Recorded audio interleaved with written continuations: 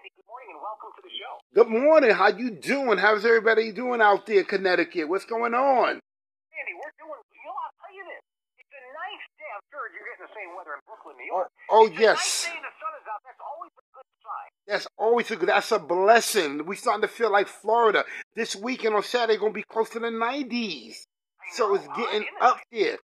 But I want to call and talk about this war in the Ukraine, what's going on with Russia. It's going to end. It's not going to last. The last one who just called, that was speaking, Kim, I don't know where she get her ideology and notion from all that. All that I don't really agree with, but, everybody got the entitled to their own opinion. So, Kim, keep saying what you're saying.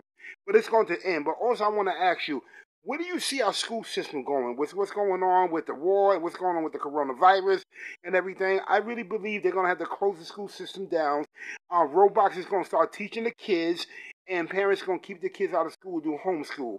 I just want to ask, what are your opinion on that? And also, do you think now that the movie theaters and everything start to open up, it's going to continue that way? Because I really feel we're going to get another shutdown. And New York always gets to hit the hardest.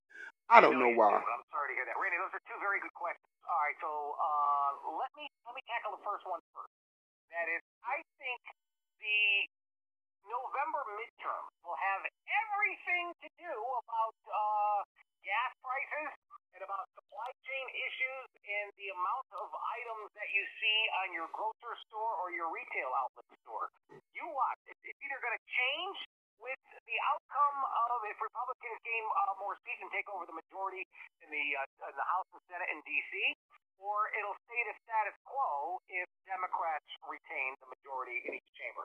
Now, as far as the coronavirus, your second question, I'm going to tell you this, and this is going to kind of have an indirect result or link to the November general election, and that is, you watch. Mysteriously, there's going to be a new variant at the end of the summer of the coronavirus. Wow. And that will allow the Democrats to start touting mail-in ballots again. Why? Because you got a midterm election coming up